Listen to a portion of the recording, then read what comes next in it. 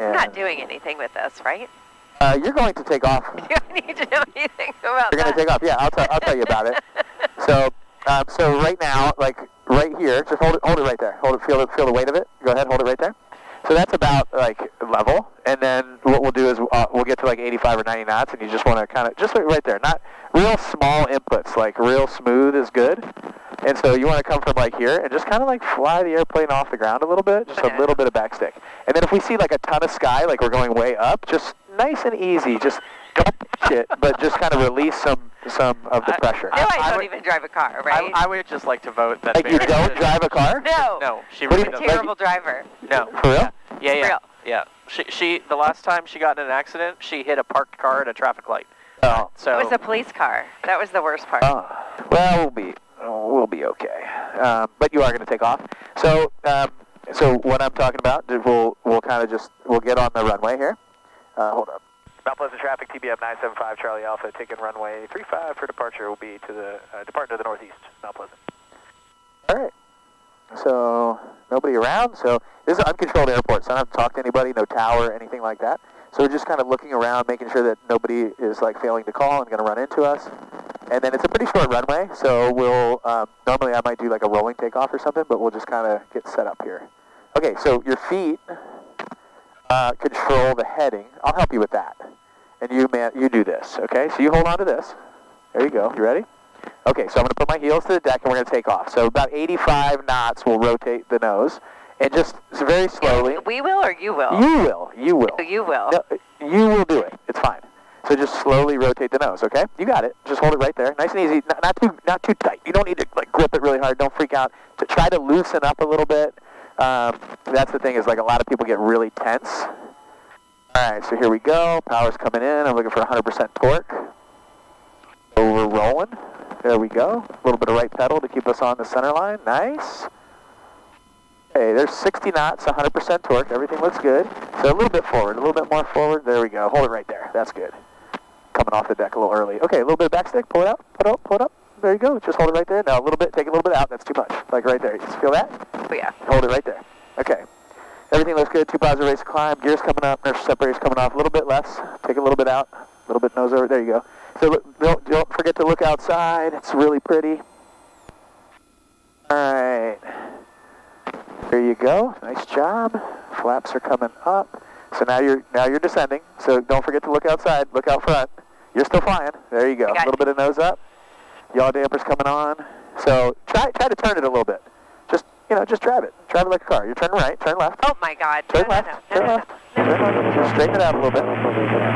There you go. There's some big towers over there, so we want to run into those. Can't tell if you're kidding with me or being serious. I'm not touching it. So you fly. So just try. Turn a little bit. I just wanted to be the passenger. Okay, I never had any desire to fly Okay, this. well, I'll take the controls then. Okay, great. You don't like it? No. Not at all. Okay. No. All right, cool. Sumter County, Cessna 60 Alpha, turning left base, 23, Sumter. That's so funny. You don't like it? No. No. Okay. Well, I don't want to force you to do something you don't want to do. I so appreciate you being willing to show me that. No, thank you. You'll land, so that'll be the next step. So. Oh my God. All right. Let's see. What's it called? Oh, Mount Pleasant traffic, TBM 975 Charlie Alpha, clear to the northeast, Mount Pleasant. So beautiful up here. Seriously, what a pretty day. Like it's a perfect day. Yeah, this is nice. What I love up here is seeing all these little inlets. Yeah, isn't it something? It's really beautiful. Okay, so who are you and what are you doing in my airplane today? Bari Baumgardner, and I'm actually wondering that exact same thing. Well, after the takeoff, it was pretty obvious you might not want to actually fly. You just want to talk. I was telling you, like, I'm known for being a terrible driver, and I'm thinking if you're not good at driving a car, you're probably not going to be good at driving a plane. Well, the cool thing about flying a plane, though, is that out here, there's not a lot of traffic, and there's really not a lot of things with the right instructor next to you that you could really do wrong that I couldn't correct from. I think it's the tipping thing. Yeah. Yeah, that feeling of, like, tipping. The minute we did that, I'm like, and I'm out. You're in control. Like, if you know you're in control, just, okay. Well, I'll fly, and you talk. So I'm really good at live events. That we could talk about. Really good at live events. Yeah, high-ticket offers and live events, I'm your gal. Driving the plane, probably not. Hopefully we won't have to rely on us if anything happens to you. Yeah, absolutely. So maybe you could talk through like what you do now and some of your success, and then maybe we'll go back a little bit to kind of your background and where you came from before that. generally help people design high-ticket offers so they can add a 0 to their bottom line, or 2 or 3 more, through the power of a virtual live event. But what is a high-ticket offer? Like, a lot of people are watching this probably don't know what that is. That's such a great question. High-ticket offer is any kind of coaching, consulting, program, product, or service, generally over $5,000 or more. I think high-ticket is $5,000 or more because that's the point where people can't just make a quick, easy decision. Most people are going to take a minute to think about it, which is why a virtual live event comes into play. It gives them the time and the space to actually be ready for the high-ticket offer and then make a decision on the high-ticket offer. Got it. So people, selling information or coaching programs that are expensive, like annual or one-time investments for people over $5,000. And I often look at it like anything you're really good at. Think of like your zone of genius, something that you've figured out, a system, a method, a formula, a way of doing life or doing business, doing something that other people out there want to know. They're out there beating their head against the wall trying to figure it out. You've already figured it out. So you're going to make an offer for them to come work with you and learn from you so they don't have to reinvent the wheel. It's essentially cutting a check for speed. Sure, I love that. And you've helped me a ton in my events. We met in like 2019 when I was taking over my real estate investment education company for my mentor. And we did an event and did better than, Is it 2019? I thought it was before that. It was, no, it was 2019. I bought the company in July 2019 and we met 3 or 4 months before that. So. Wow. But I mean, when you look back, it's almost 5 years now, which... Well, I feel like I've known you for the longest time.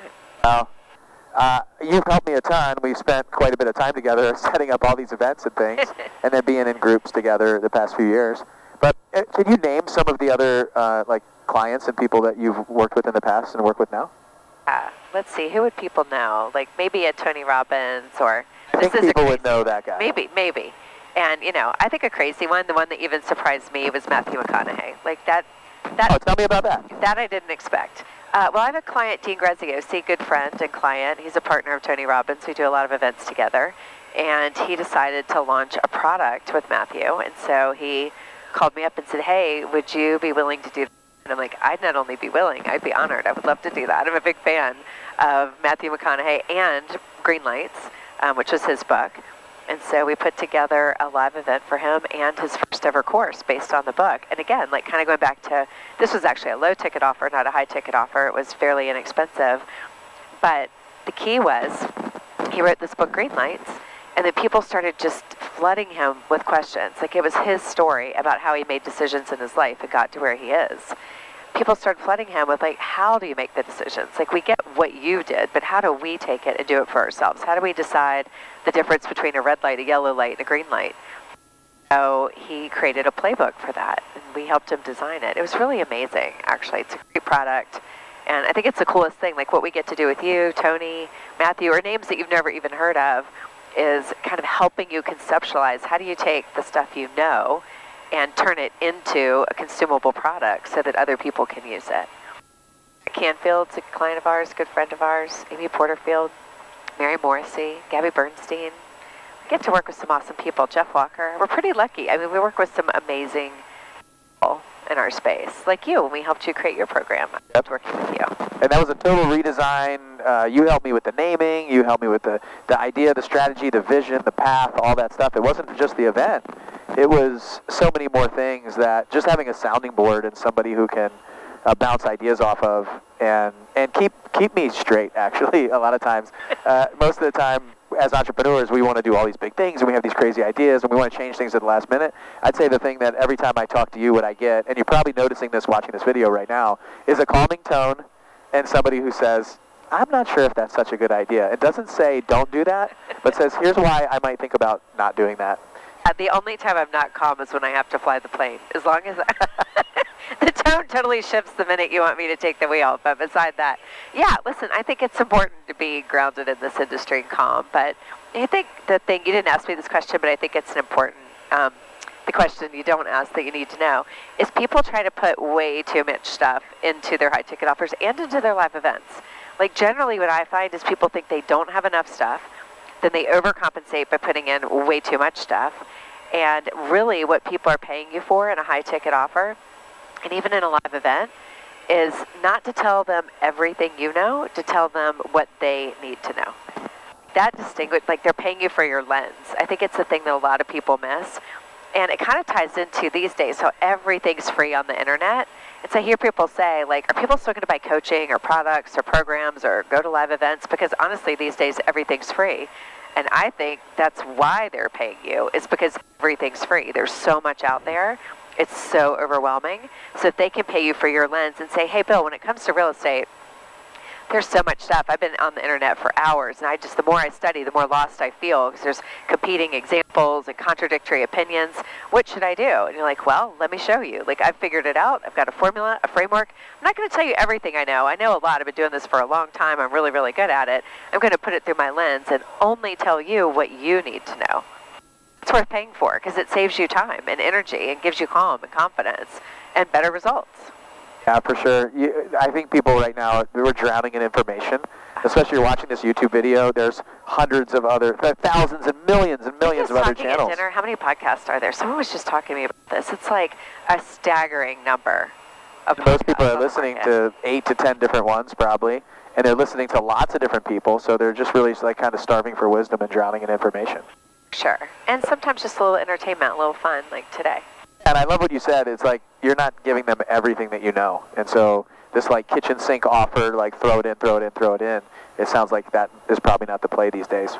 It's interesting. I've been doing this 20 years, and I remember in the early days, like back 2004 to 2008, offers really were everything but the kitchen sink offers. Kind of like, but wait, there's more. We throw in another bonus. We'll throw in this. We got that. You'll get the whole library. You'll get lifetime access. You'll get... And I think literally today, if you do that to people, they just walk the other way. Like, time overwhelmed since COVID is really a thing. People feel so overwhelmed with the amount of information. Add AI to that, it's even more confusing, because that feels scary also for a lot of people. And just all this stuff out there. And they're trying to deal with taking in more information than they've ever had to take in since we've had humans on the planet. There's never been this much information coming at you that you have to sort through, filter through, and think through. And we're being asked to do more in less time than we've ever done before. So technology has helped and hurt. So yeah, I think what they're really looking for is what's the least amount of stuff you can give me to give me the biggest outcome. Meaning, it's not, you have to really be clear on that part too, right? I actually heard a good friend of ours say this. They're not buying trainings. They're not buying deliverables. They're buying outcomes and results. So the question to be asking yourself is like, what's the fastest path to the outcome with the least amount of stuff, not the most amount of stuff?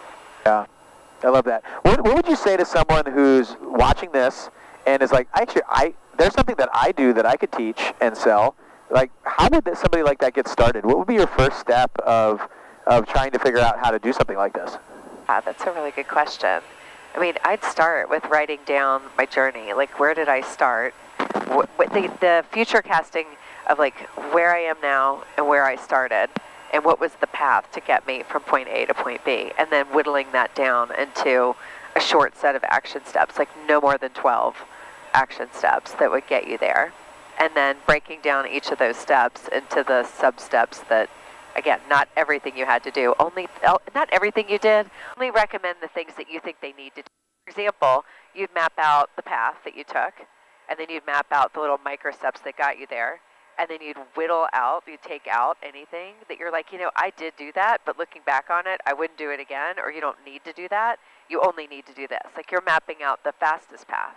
Start with your own path, then whittle it down to the thing you'd actually recommend. If you had it to do all over again, what would you do? And who would you recommend that if they're going to create something to help somebody else? Like, who is the person that they would turn around and look for to sell something like that to? Yeah, so I actually teach this exercise. I call it the big why, and it's literally an X and Y axis. And the heart of it is, what's your big why? Like, what's motivating you personally, professionally, financially, like spiritually to do this offer? Then who is it for? Who's your right fit client? What's their big why? So they're like counterbalances. What's your big why? What's their big why? And they're usually related. They may even be the same. Your right fit client's big why might be your big why. But those counterbalances are important to kind of think about what's motivating you and what's motivating them. Because at the end of the day, motivation is what drives us. And then I map out what would make that right fit client, the person that you know you're meant to work with, rave, renew, and recruit. Like, rave about you, renew in your program year after year, and recruit other people. Like, go out and literally say, you've got to do this. This is incredible. I got the most amazing results. Those are those deliverables. That's that path that we talked about. And then counterbalancing that are your non-negotiables. What is that? This is actually more important than anything. It's the things you wouldn't do no matter how much money they pay you. So right now for you, what's something you know your clients would love for you to do, but no matter what, doesn't matter how much they pay you, it's not worth your time?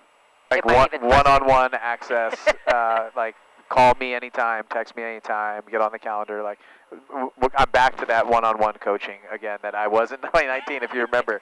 Yeah, that's a common answer, by the way. The bigger the influencer, the more likely they're going to say, especially over time, I love my right fit client. I really want them to get results. I can't do it one-on-one because we're trading hours for dollars on one-to-one. Yeah, I'm open to doing one-to-one on a short consulting period now, but not for a long-term 1 year or 2 years. Like what would it cost to do that? There's not a price. Like right? literally, Exactly. a couple $100,000. Right. Maybe $1 million, but honestly, I probably wouldn't take it because I don't know that I could produce those kind of results for that person that I would feel good about accepting that level of payment. And that's the problem that I have is if you're going to pay me that, I need to be able to produce a 10x return or more for you. And so that's where I would struggle, and that's where I have struggled with one-on-one in the past. And now you're getting into the pricing piece, which I think is interesting. Like once you know what your right fit client would love, what would make them rave, renew, and recruit, you can think about, okay, what's that worth to them? Like what is that outcome worth? And start to price it and balance it against your own time and your own non-negotiables. I have a client whose non-negotiables were, I love skiing in the winter. I have Ski Fridays, so nothing that compromises Ski Fridays. And then I take a rafting trip every August, and so nothing that compromises rafting in August. Then nothing lights me up more than spending time with my wife and my kids, so nothing on the weekends and nothing. And anything that we came up with that would make his clients his right fit clients, and right fit is like the people that are most right fit for you, anything that would make them rave, renew, and recruit that compromised those non-negotiables was a no. And I think when people are just getting started, they're like, I'll do anything. Listen, if they're willing to pay me, I'll do anything. Might be true at the beginning, but shortly once you start making money, and you will with your high ticket offer, once you start making money, then the non-negotiables really come into play. It becomes that, that Star Wars, I think it's Han Solo, who's like, no reward is worth this. Like, yeah, I think that's what it gets to. No reward is worth this. Doesn't matter how much you're paying me. So why not design it from the beginning the way you want it to be versus having to whittle services out later once you start making money? Just design it that way from the beginning. I love that. All of these things, the steps you kind of took me through in 2019 in a 15-minute conversation now. You mentioned the person who's creating this offer to go back in their past and look at the steps that they took. Can we go back in your past and me just being at your house in Charleston, which is a beautiful house, and the life that you have right now, maybe you can go back to kind of your journey and tell us about that. Yeah, it's funny. I mean, I never guessed I would end up where I am now. I started my business back in 2004 as a just-until business, meaning at the time I was married, my husband's family business imploded. And when it imploded, he imploded. And I didn't think we were going to be able to pay our bills. And I'm like, you know what? Until he gets on his feet again, I'm gonna do this event planning thing. I'm pretty good at running events. I'm gonna run events just until. And then the event business really took off. Like I think in the first year, I got introduced to Bill Glazer and Dan Kennedy, who are pioneers in our industry, kind of godfathers of our industry. We were planning events for them. They all had high ticket offers, so I started to learn the high ticket offer model. And if I go back and look at what really made my business scale quickly, because within a couple years I had 1 employee, and then 2 years later I had 5 employees. I was hoping to make $100,000. Before I knew it, I was making $1 million. Now we're an 8-figure business. That's happened over the course of 20 years. Like if I were to go back and be like, what really made that happen? I think it actually lines up with what a high ticket offer does. Is I had accountability, which I think accountability. I had a really amazing community, unique community. Do this in a silo. You can't do it alone. You can't grow something alone. I really think it's hard to do. You look at the best people in the world, like the best celebrities, politicians, sports, any industry where people are at the top of their game, guaranteed they have people around them who are really amazing, who are keeping them accountable and are providing a community of like-mindedness, like-minded approach, and then enhanced opportunity. I invested early on in getting coaches and mentors so I didn't have to figure it out myself. What does that mean, enhanced opportunity? Like when I think of enhanced opportunity, I think be, do, have, make more. Like think of be. Be more clear, be more confident, be more courageous, do more in less time, have more work-life balance, for example. Like, what's the have for your right fit client? And then make, I mean, we generally think make more, like make more money. But if you're in the personal development space, like a lot of my clients are, it might be make more love, make more light, make more help. Doesn't have to be make more wealth. It's the concept of more, making more. So enhanced opportunity. So you've got, think of it as an acronym, ACE, ACE, accountability, community, enhanced opportunity to be, do, have, and make more in less time. So I invested in all of those things, which really allowed me to scale quickly. And then there was the second half of the equation. And Tony Robbins calls this is the definition of mastery. I think he's really right. The minute I heard it, I'm like, yep, that's it. Repetition, immersion, and modeling proven practices. You can think of that acronym as RIM. It's like repeat it till you're good at it, be immersed in it every day, and model proven practices. Like don't reinvent the wheel. Find someone who's already done it, figured it out, and follow the steps that they did so that you don't have to do it. Did all of those things. And that repetition, I think, Bill, this is crazy, but before COVID hit, I think that we were doing like 42 to 50 events a year. So if you think of the number of weeks in a year, my husband and I were on the road almost, I don't know, I mean, I think we were at home for like holidays and a couple weeks in the summer. We were on the road every other week. So that and a lot of times at different events. Sometimes dividing and conquering, which is my least favorite. So we like doing events together. But yeah, pre-COVID, it was like almost every week we were traveling. That's repetition and immersion. And then we can increasingly like model proven practices, some of which we were creating, some of which we're adopting along the way. Doesn't mean you have to like do whatever you're doing every single week in an exhaustive way, but I think in the early stages, like when I look at how I got to where I am, I mean, probably true for you too. Like, weren't you just relentless about it? Like, I was just obsessed. I was obsessive about, I love what I do. Passion and purpose are a big piece of this too. Like, I'll just throw that in there. Be really passionate, have a lot of purpose. I mean, if you love what you do, it never feels like work. I don't think I minded working 24/7 because I loved it. There's this area that, like, I look at that hedgehog concept that Jim Collins talks about in his book, Good to Great. He says, well, what's your best in the world, what you're uniquely suited to do, and then what has an opportunity to drive some revenue.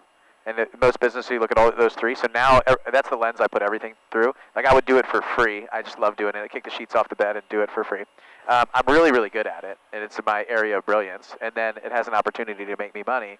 It's not just going to, break even or lose money, but there's a big opportunity there. And so if it has all three of those, then I'm interested. But I get hit with a lot of opportunities all the time. And if they don't pass that test, I don't say yes anymore. I think that gets into non-negotiables. Yeah, it's interesting. One of the things I learned along the way, I was probably 10 years into my business before I really got this, is opportunity cost. Meaning what you say no to might be more important than what you say yes to. Yes. In the beginning, though, I think you say yes to everything. Yeah. Just to get good at it. I did, and yeah. then you start to filter out what doesn't work, and you start to put it through the lens of those non-negotiables. It also teaches you things. You get some training. I didn't like this, I like this, but you don't know in the beginning usually. Like, I started flipping houses. I thought that was great. I had a lot of fun, but then I just got frustrated with all the inspectors, the realtors, the person who's complaining about the little things that we're doing in the house. Like, it's not a new house. This is a 30-year-old house that we're fixing up. It's way nicer. Instead of nitpicking, I just got tired of all the retail stuff and making people happy because there's a dream house. And then I went to the investment side of being more of a wholesaler and doing volume. So I think it's important to try those things out and know that whatever step you're taking right now is not your ultimate step down the road. Because I'm sure when you got started then was, yeah, just go. Yep. It's funny that I was thinking when you were talking, the first thing, I thought I was going to be a wedding planner. Like, if I'm being really honest, like the first 3 months of my fledgling business, where I think I could be a wedding planner because I love events and I love weddings, so this will be awesome. And then I planned 3 weddings for free just to kind of get it figured out, see if it was right, just for friends. Like, yeah, I'll be your wedding planner for free. I'll do it. And I quickly realized I was not a wedding planner. I realized, like, I want to plan my dream wedding, not your dream wedding. Like, if they wanted to do something I didn't like, I'm like, oh, no, I don't want to do it. It's a lot of drama. But it allowed me to say, oh, you know what I really am good at? Corporate events, which led to information marketing events. And, if you hadn't stumbled through the first door, you wouldn't make it to the next door. So you just have to get started. Like, get started somewhere. Like, dreaming is the opposite of doing. You start with the dream, but then you have to get into the do. Yep. All right, let's, we're getting close to Myrtle's Inlet right now. Are. This is Myrtle Beach right up here. You can probably see. Merle's Inlet is down there. We're kind of on top of it. So I need to get, I need to stay outside of this Class Charlie airspace, and we'll descend, and then we'll kind of pop in, try to see your house, and then what we'll do is we'll kind of climb up on our way back, and we'll finish the interview. Sound good? That sounds great. Okay, so I'm just going to kind of maneuver us down a bit. All right, so coming left. Start working my altitude here. So as long as I don't get within 1,200 feet, I got. All right, here we go. I got to stay outside 5 miles at this altitude without talking to anybody. So what's our altitude right now? 1,000 feet. Got it. Oh my gosh, that's crazy. It's like we're like hovering right above the water. It's amazing. Oh yeah, helicopter's way better. We could be down at like 100 feet, 50 feet. That's real flying. It's a lot of fun. Blue, this is a great view of those new houses on the point. Yeah, you can also see the dredging operation. You guys feel free to take pictures or whatever you want to do too. We'll get something, I think. So interesting. It's a little bit more precision flying because I don't want to bust the airspace. Even in the turn, you got to maintain altitude pretty well. We're like plus or minus, we're like just like 200 feet under the shelf. Yeah, it is just incredible. Like to see these waterways we always go through from this angle is so awesome. Wow. That's cool. That is awesome. All right, Thank you for doing that. Yeah, it was absolutely. incredible. Let's come down. I'll take it down this side on the beach side. I really didn't realize how uninhabited so much of this was right behind us. Like it's really Oh, I'll tell you what. When you fly over the United States, you realize how much land we have. I'm happy to hear that. There is land everywhere. The fact that people are complaining about we're not making any land, and no, you just all live by the coast. Everybody lives by the water, which makes sense. We need water to survive. Yep. But not that water. When you fly around, it's shocking about how much open space there is. Nobody living there, and it's not just marshland like this. It's all of Texas. It's all of New Mexico. It's the whole Midwest. It's everywhere. Like we just are all smashed into these big cities. So I always find that fascinating when I'm flying around the country and I look down. And it's like, you know, millions and millions of acres of open land with no housing. Okay, so it sounds like right now in your business, you mentioned you've been in business for 20 years and you're doing really well. I was at your house, spent time there. Was it always that way? Like, did you grow up with money? Like, were you always an entrepreneur and made a bunch of money even from the start? Like, what was it like just maybe your early life? Because I think it's like most people will watch this and say, oh yeah, she can do it, but I can't do it. Like, what was that like? I think like so many people in our industry, I started with nothing. I think the best thing about the information marketing business or industry is that anybody with a big idea can create a really big business and change their life with money freedom. Like I started in this little tiny neighborhood called Pocahontas Village in Virginia Beach. It was on the outskirts of my school district. And not only was it on the outskirts, it was on the wrong side of the railroad tracks. You know that saying, like, wrong side of the railroad tracks? There were literally railroad tracks, and there was our neighborhood. It was literally on the wrong side. Tiny little house, like three bedroom, 1 bathroom, ranch house, Pocahontas Village. I Googled it recently, and like the only picture I could find was like there was a cracked sidewalk and a crushed Budweiser. But, you know, I mean, to be fair, my dad worked really hard. I mean, my dad fixed copiers for a living, worked 9 to 5. I remember he had to wear a clip tie so that if it got caught in the copier, it wouldn't strangle him, and like steel-toed shoes. And I think now, like, I probably make more, I'll say it, this is crazy, I haven't thought of it this way. I make more on a 4-hour strategy day for my clients than my dad made all year. And he still managed to, you know, pay all of our bills and pay for our house. And my grandparents started a college fund for me so I could go to college. If it hadn't been for that, I probably wouldn't have been able to go to college. Like, when I look back to those days, I remember my mom used to, like, make things and sell them to local stores to help pay for our clothes. She used to make our clothes on the sewing machine. I remember I hated that. I did not want to wear clothes that my mom made on a sewing machine. So when I think about that and then think about where I am now, honestly hard to fathom. I always knew, though, like, did you know this when you were growing up, that you were meant for more? I don't know. Like early on, I thought that. I thought, like, there's got to be more than this. We had the benefit of a family. There's my parents' best friends. They'd gone to high school together, these couples. I decided to go all in on himself, and he borrowed some money and started a used car dealership that turned into a car dealership that turned into a bunch of car dealerships. And in the summer, we would spend time with them. Frank and Phyllis Bernard, God love them. I mean, it literally changed my whole perspective on what was possible, watching them accelerate their wealth and create time and money freedom and an incredible lifestyle. And if I hadn't seen that, I might not have known what was possible. That probably got me started thinking there is more and I'm meant for more. Maybe I could create that. And at the time, I just thought the only way to do it is study hard. Like, study hard, make good grades. Then you'll go to college. Then you'll study hard, make good grades. And then you'll get a good job. And then you'll be able to make more. But I think the thing that's incredible about our industry is that you can take what you know and sell it, not trade hours for dollars, and make more in an hour than you could make in a year if you just have the courage and the confidence to do it. You know, you asked me that question, and as you were talking, I was thinking, for me, I never knew anyone who made more than like $100,000 to $150,000 a year. So my whole upbringing was, like you said, go to college, get a good job, become an engineer, work in an office, and make $150,000 a year. And I mapped everything out for save this much, invest this, and you'll be a millionaire by the time you're 65, and you'll use that for retirement, and pull on a 6% per year rate that you pull out. And that was it. I nobody in my family, I never knew anybody that made more than $150,000 a year until my dad started his own engineering business in our basement. But I watched him slave over that for years and years and years. And 10 years in, it became successful. But I was in college, and he missed a lot of my life because of that. For me, my father passed away of a massive heart attack at the breakfast table at 48. Just graduated from college. And I think that really changed me. He'd spent his entire life working toward a retirement he never got to. Yep. And it did make me a little more fearless, I think, and just thinking, you don't know how much time you have. I really felt like I had an expiration date of 48. I'm now past that. I remember when I passed that thinking, you know, I've achieved something because I made it past 48. But I think it made me just realize, like, you have to go for it now because you don't know how much time you have. It's a good way to live your life, just thinking about you. We always kind of live like we have endless time. But if you knew you didn't have endless time, what would you do differently? What risk might you take? What courage might you gain? What would you do differently? What are you tolerating now that you shouldn't, that you don't want to? What's the dream life you really want to have? And what's the fastest path to get there? And either find the person to help you do it or become the person that helps you do it, or both, right? Yeah.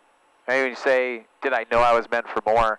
Like, I feel like I knew that I was going to do something, but it was never like more. It was just the same. Like, I was like, I'll match that, because I never had an example. Like, I didn't watch a video like this.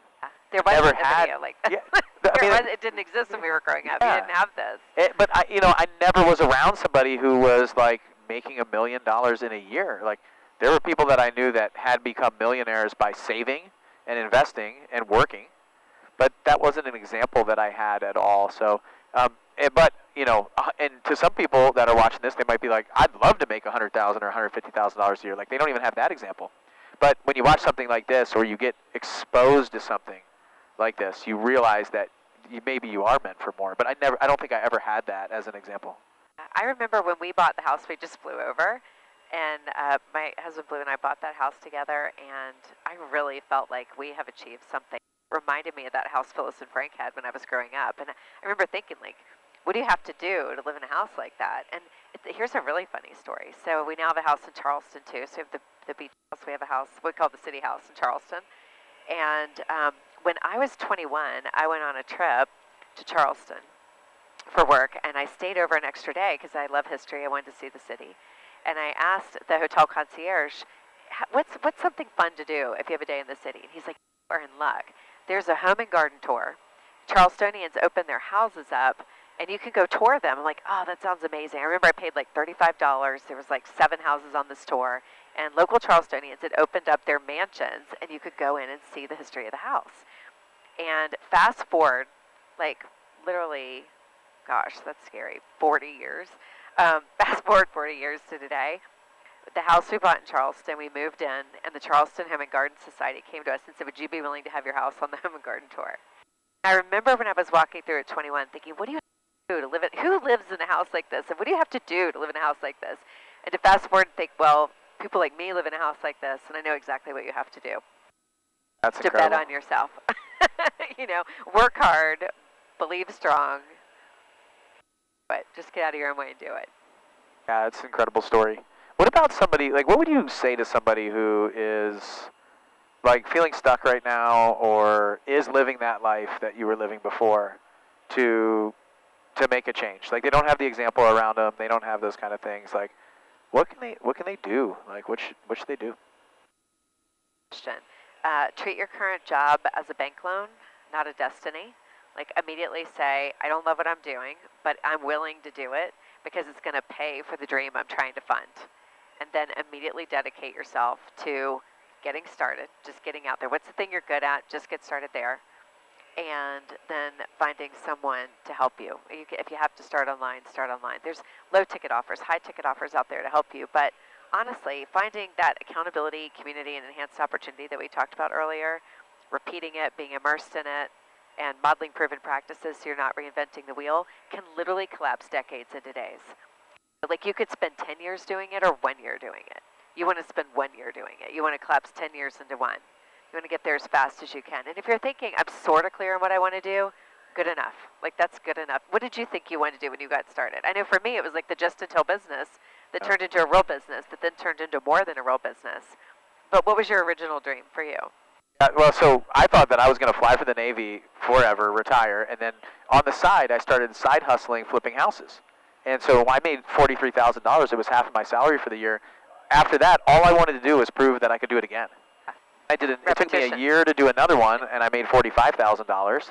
And then I said, okay, there's something here. And then I saw somebody that was doing 100 houses a year. And I said, okay, I wonder if I could do 12. Could they help me and teach me how to do 12? And that's when I took a leap and jumped, and I bought a high-ticket program when I'd bought nothing before ever. I bought a $25,000 program from the guy who was flipping 100 houses a year. And frankly, it was all because of my dad. I mean, my dad said, he challenged me, and I was looking at it like a liability. I said, that's an Acura. Like, that's a car. $25,000 a car. And keep in mind, absolutely. I never went to an event. I never bought a book. I was the cheapest person on the planet, pretty much. I was just saving and dumping as much money as I could into the stock market at the time. And I called my dad, and he said, well, it sounds like they're a consultant. He said, how much did you make on your last house? I said, $45,000. He goes, do you think that these guys could help you do one more of those? And I said, well, I should think so. They're doing 100, and if they can't help me do one more, it's not worth it. And he's like, all right, well, is it worth paying $25,000 to make $45,000? And he said, it sounds like you don't believe in yourself, son. Because if you believe that these guys can help you, it sounds like you don't believe in yourself. And that hit me hard. And it's like, when you say that to me, type A, military guy, go-getter, like, so those were fighting words. And I said, all right, I'm all in. And what I did was I paid all the money, and I went all in. And when they told me to jump, I said, how high? And you did. And I just did everything that I was told. I didn't listen to anyone else. I think the problem is a lot of people are trying to listen to 4 or 5 coaches. I totally agree I listened to one, and I one. did everything, and I did 67 houses that year in 8 months instead of the 12 that I was trying to do. You just said a bunch of really important things. Like, you think about the ROI. Do I think I'll make this investment back, first and foremost, if not double it or triple it or whatever? And then choose the unconventional path. Do what they say to do. Don't question it. Don't mess with the formula. Just show up and do it. And pick one thing and be obsessive about it. You can always coach with somebody else next. You don't coach with 5 people at the same time, especially, I mean, maybe once you get, more established, but not when you're getting started. I still don't even think that's true. Yeah. Like, if there's something that I need to learn, I'm going to go learn it from the person, and I'm going to fix that problem before I go try to fix 3 or 4 at the same time. Maybe think of something else that's interesting. And, a lot of us go to a parent or a spouse or a trusted friend, a sister, or a best friend, whatever, college buddy, and say, what do you think I should do? And you're asking the person who's least qualified to help you make a decision. Like, you're going to be an entrepreneur, they're not an entrepreneur. You're going to be in real estate, they're not in real estate. And you're like, what do you think I should do? Because they're the person you know to ask. And your dad, you're lucky, gave you really great advice. But a lot of times, our people closest to us will try and keep us safe. Like, their best interest is to keep you safe. And they'll tell you just to take the conventional path. Stay in the job. Do the thing. Like, remember how it didn't work out for Uncle Joe? People like us don't make money like that. Like, they can only make it from their unique perspective. And I learned this from Trent Shelton. He's like, everybody has their own prescription. Like, that prescription for your eyes, you have a prescription for your vision. Not just your eye vision, but your life vision. And you can't trust that to anybody else. You've got to listen to your own vision. Make your reason not to your reason too. Like, you've got to literally take the thing. You don't have time to do it. That's why you have to do it. You don't have money to do it. That's why you have to do it. Fortunately, at that time, that's why you need coaching.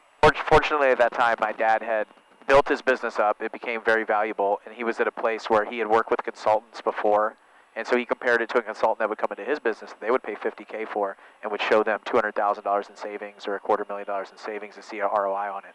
And he was also one of my best guides and mentors throughout the way. But you're exactly right. If my dad was still working a W-2 job for somebody else, and I went to him and said, "Hey, Dad, I want to do this," he probably would say, "Oh, that's a waste of money. Don't do that. Like, you can't do that," because it's like a cult. He doesn't have the life. He doesn't have. He's never done it before. Those kind of things. But he had invested in himself, in his business, in his education. But he didn't. Like, I didn't grow up with him watching Tony Robbins and doing all that stuff. Like, I asked him if he didn't even know who Tony. He's like, "I think I know who Tony Robbins is," but he wasn't the personal development guy, but he read books, encyclopedias, studied. I think the thing that I have that a lot of people don't have, that I think if you're watching this you can really learn from, is when you do buy something like this, the key is you have to be a good student.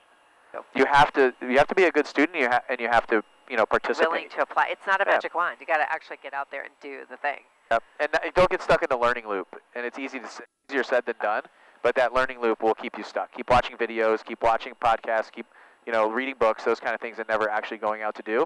So I would learn and do and basically test. I have this loop that I go through of decision making, which the military really helped me with. Is you have to go out there and test. I mean, it's a hypothesize, test, pivot. Your hypothesis is just an educated guess of what you think is going to happen. It's not guaranteed. If I have a 55 or 60% chance of succeeding, I'm going to take the risk, as long as the benefit outweighs the cost of the risk. And just like this, we're flying an airplane. I had to decide, do I want to go down to 1,000 feet inside that area? I was not looking outside. They were looking outside at their houses. I was looking inside at our instruments to make sure I didn't bust airspace. I didn't go too far. We didn't get too low. It wasn't unsafe where towers are around. And I was doing that, and we were not doing an interview while they were looking outside. And I decided that the benefit for Barry and Blue and everybody on board to see their house and everything is worth the cost that I would have to put a little bit more attention on altitude and things like that. So it's constantly happening inside of our head, risk, reward, benefit, cost, all of those analysis that are happening, and that's the practice I think that happens. Military, that could be passed on to somebody that's not in the military. So. Thank you for your service, by the way. Oh, absolutely. It was my honor, and they paid me okay for it, but I got to go to some really cool places and do some cool stuff. People in the military learn so much about strategy and about how to think. It's really, there's so many successful people that come out of the military because you learn strategic thinking. It's true, but I think the interesting thing is we don't understand what happened to us. We got brainwashed in a good way most of the time, but we don't understand what we're doing. And so I've been studying this a lot, not just military, but firefighters, police officers, nurses, doctors, lawyers, people that have to go through like rigorous high-risk training, because the decisions that we're making, we're not making them out of fear. It's out of a perceived risk, I feel like. I think fear is equivalent to risk. So, I mean, we could talk about this for another few hours. Learning how to weigh risk, that was probably one of the most important things you could do in life. It's Totally. all risk-reward. Totally. And so we have this thing called operational risk management. There's a couple principles to it. One is we only make risk when benefits outweigh the cost. So we really need to analyze that. And the faster we can get to analyzing it, the quicker we make decisions that are good decisions. And then the second one that I really love is we only make risk decisions at the appropriate level. So it means, like, my employees and staff have to know what kind of decisions they can make and when they need to come to me. And unless we can really start training to that and talking to that, a lot of times what happens is, you think that your employees are coming to you all the time with decisions that they should make on their own. Well, it's your fault as a leader because you haven't actually shown them what decisions they can make and which ones you need to make. And so doing that in the military is really important. We have rules of engagement. We have areas that we know that we can make decisions, when we have to bring it up to our leadership team. And so we're implementing that in our business now a lot inside my company. And right now, we're in a wartime where we didn't make as much money last year as we have in the past. So those decisions are now starting to move back up to higher levels. So the decisions that my team could make before, they feel like I'm taking it from them. But in fact, I'm a wartime CEO right now, not a peacetime CEO. So when that happens, the rules of engagement change. And that also has to be communicated to my team. It's interesting, wartime, peacetime CEO. Totally, because right now, my team and my staff is like, why are you getting in my Cheerios? Well, we lost money last year. And so that decision that I used to be fine with you making, I'm sorry, I have to make it right now. Only because I answer to the shareholders, I answer to the profitability, I answer to the bottom line, and you work here. I think to give them environmental context, like we're in wartime, things look different than when we're in peacetime. I love that. I'm going to use that, by the way. Yeah, you got it. I mean, we make decisions through the 3 R's. It's like risk, reward, regret. Like, how big is the risk? How big is the reward? And what would the potential regret be if we didn't do it? So, like, this game of, like, we played the what-if game. What's the worst that could happen if we did this? And then does that outweigh the regret we'd have if we don't do it and stay where we are? And it's never led me wrong. Like, you know, I think so often we're afraid of a failure, but some of my best learnings have come from failure. So this idea that we just want to get it perfect, we never want to get it wrong, we always want it to be right, will keep you stuck and broke forever. Totally. If you look back to everything that's been good in your life, it's been on the backside of something that's really bad, really hard. Always. Okay, let's just do a quick fire round. So, all right, what's the most amount of money that you've ever made in a day? It's crazy for me to say out loud for myself, but $1.5 million for myself. Like Blue and I did that, running our own event with our own high-ticket offer, and then for a client, $25 million. $25 million in a day for a client at their event? Yeah. Wow. Yeah, that's a good day. What's the biggest mistake that you've ever made in business?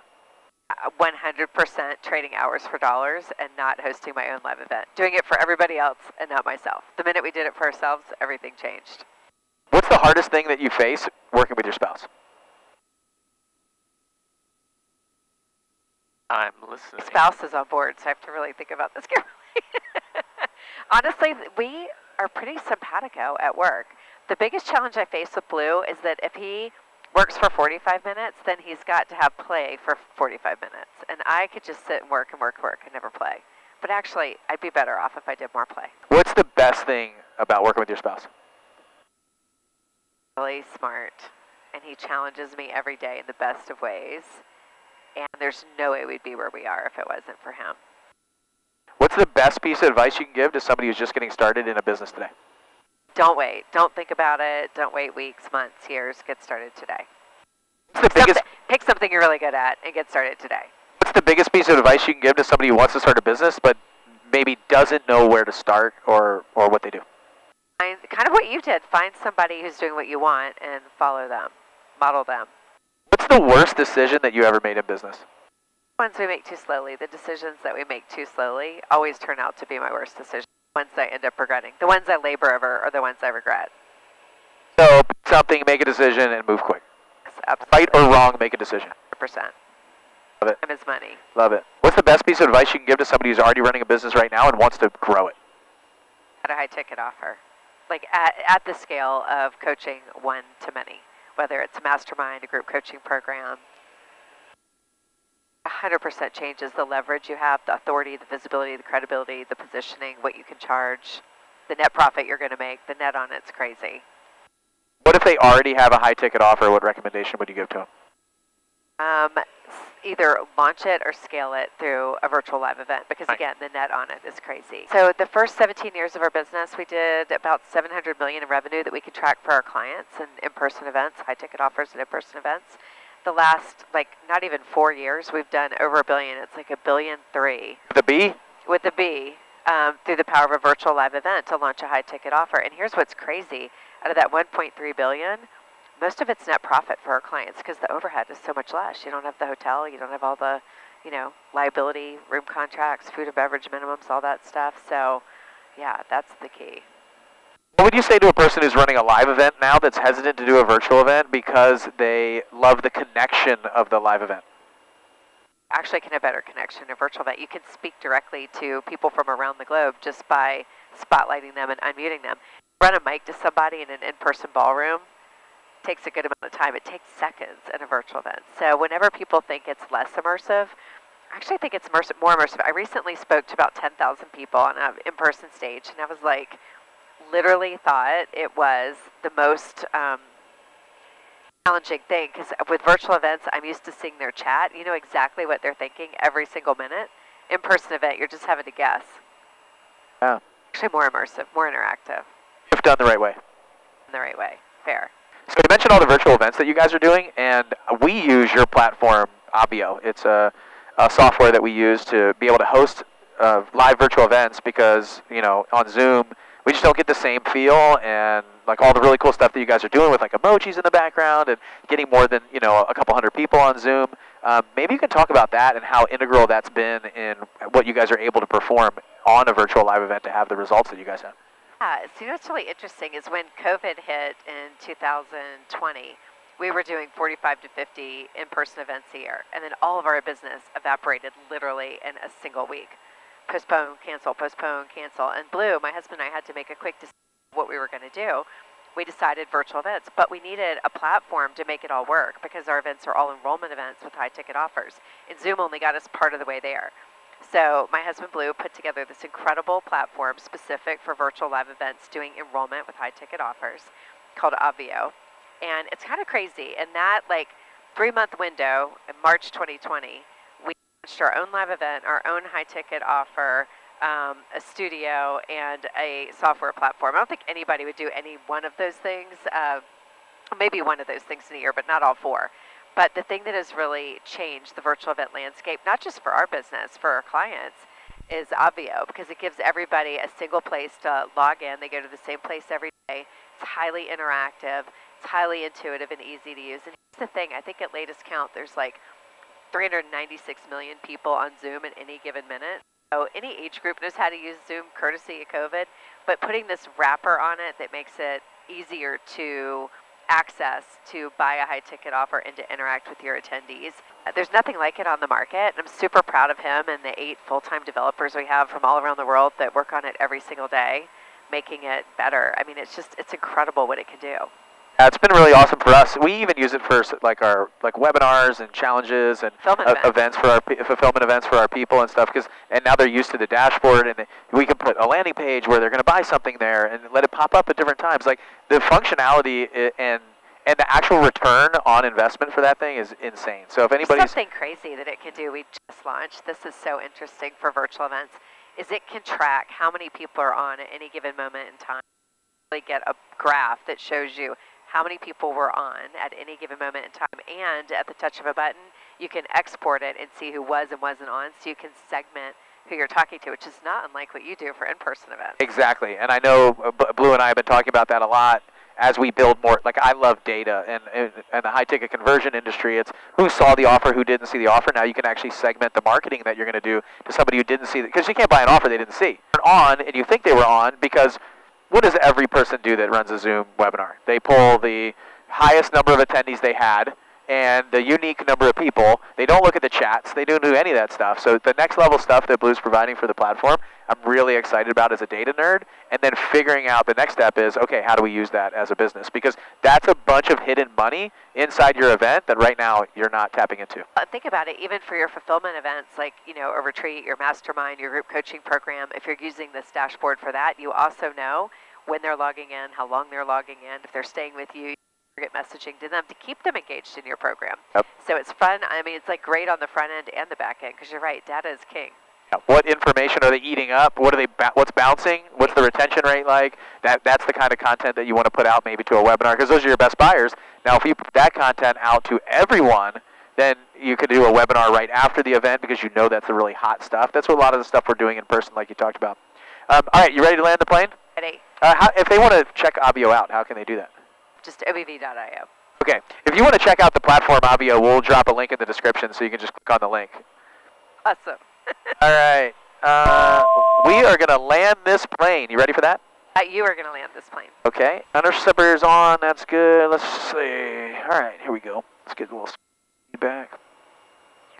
Mount Pleasant traffic, TBM 975, Charlie Alpha, 5 miles to the south, out of 2,000 feet, inbound for landing 35, full stop, Mount Pleasant. You got to get gears up, flaps up, turn separators off. We'll get some speed. Mount Pleasant traffic, TBM 975, Charlie Alpha. We're going to be a left overhead 35, 1,500 feet, inbound for a full stop landing, Mount Pleasant. All right, here we go. So that's about all the torque I got. So in the military, we come over the aircraft carrier like this. We'll line up next, so like if this is the ship, this gets us in and out really quick. So hit the numbers right here. 1,500 feet, usually about like 250. And then we'll power back right here. So here we go, right overhead, power's coming to idle. Landing gear. Yeah, Landing gear. And I pull a little bit of G's here. Landing gear. Just a little bit. Landing gear. And they're below 200 Landing inertial gear. separators coming on. Landing gear. Mount Pleasant traffic, TBM Landing 975, gear. Charlie Alpha, right Landing overhead, gear. 35, full stop, Mount Pleasant. Landing gear. Landing gear. I know. Chill out. Landing gear. All Landing right, below gear. 78 gears coming down. Flaps Landing gear. Landing gear. are coming to take off. Landing gear. Landing gear. Trimming. The gear's coming down. Landing lady. gear. Landing That's the gear. only downside of this got plane. Aztec, short funnel. She's yelling at me. 25, It's full kind of stop. nice to have the reminder, just in case you Yeah, have for busy. sure. All right, so now we're in the downwind. Inertial separators on, gears down, flaps are takeoff. So I'm trimming now. So that's just like gets us set up for an easy approach like that, fast. Mount Pleasant traffic, TBM 975, Charlie Alpha, turn right base 35, full stop, Mount Pleasant. All right, so now what we want to do is we want to set up where we're on a straightaway, like right there where the tree cutout is. So I'm kind of like descending and decelerating a little bit into a right turn now. So now I'm picking a place like down here. Right? So I'm going to pick like that green roofed building there to kind of hit that. So we make our turn to hit that straightaway. That gives us a nice final runway to land. So gears down, flaps are takeoff for now. Let's put the flaps to landing. We're below 122. And now we're trying to set up, just like I'm looking at just checkpoints along the ground. Get this airplane set up to be on a nice straightaway, like 12 to 1,500 feet of straightaway, and like 150 feet above the ground. And about 90 knots right here. So here we go. Setting us up pretty nice, so I'm just kind of adjusting my turn. A little bit more turn here. 500. Set up 500 feet, yaw dampers off. Checklist is complete. So you see that? We got like a nice long straightaway. And so now what we're going to do is just point at the numbers. Gears checked down. I got 3 green lights. Flaps are landing. Checklist is complete. So we're just going to kind of like hold this. We're a little bit high, but I feel good. I'd rather be high than low. Little circle. Where Don't let go of the controls. You're going to land this thing. Like, You're going to land this. You're just holding on. you're going to work with me. You can ride the controls. So there we go. It's a little slow. I'm going to add a little bit of power right there. And now we just want to kind of keep the nose at the numbers until it disappears. And then we're going to just kind of like level the aircraft out. So this is like level right here. So now we just pull back and pull back. There we go. Oh. We did it. We'll take it all the way down instead of... And I have like this beta, which is negative thrust. Like reverse thrust to slow us down. And I feel good. Now flaps are up. Heat's off. We'll just taxi down. How was that? Boy. All right. How can people find more about you? If they want to get in touch with you, get you to talk to them about some virtual events, how can they reach out to you or get in touch with you guys or follow you? Yeah, super easy. The easiest way is sagehub.com, and that'll give you all the details on us and our own virtual live event that teaches you how to run your own virtual live event. Okay, so sagehub.com, SAGEHUB.com, and we'll put the link in the description. All right, Bari Baumgardner, thank you, and Blue Melnick in the back. It was cool flying with you. I wish you guys brought Rosie, but it was cool with just the two of you. Did you guys have fun? Amazing. That's awesome. It really was. Like, I mean, you're, first of all, an incredible interviewer, and so much fun to hang out with you any day. With you in a plane. Yeah, it's special, isn't it? Special. It is.